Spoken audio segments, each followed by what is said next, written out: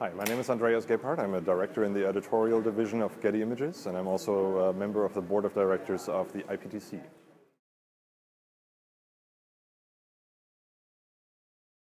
Yes, so what I call the Agile approach to rNews is fairly unusual, I think, in the world of standards bodies, and the IPTC is, a traditional standards body in the media industry space.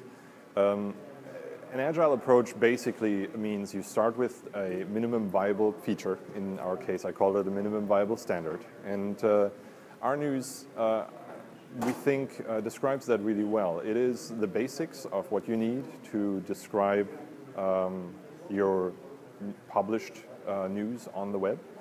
You can embed everything that you need for text, audio, video, and thereby also provide the basics of linked data. You can define what an article is about, what a news item mentions, and thereby allow other people to discover concepts or to search for them. And we call it Agile in the sense that we invite participation, we invite feedback from users or customers or implementers, if you will.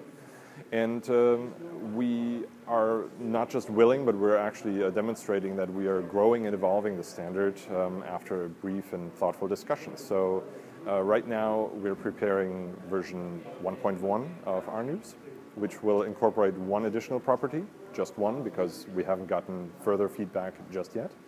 And in the future, if you employ rNews 1.1, you will be able to express when a news item expires. So you can indicate that you, the publisher, think that your photo, your video, or your text should be no longer considered valid after a certain date time that you can express on your website in your embedded HTML. Great, thank you very much.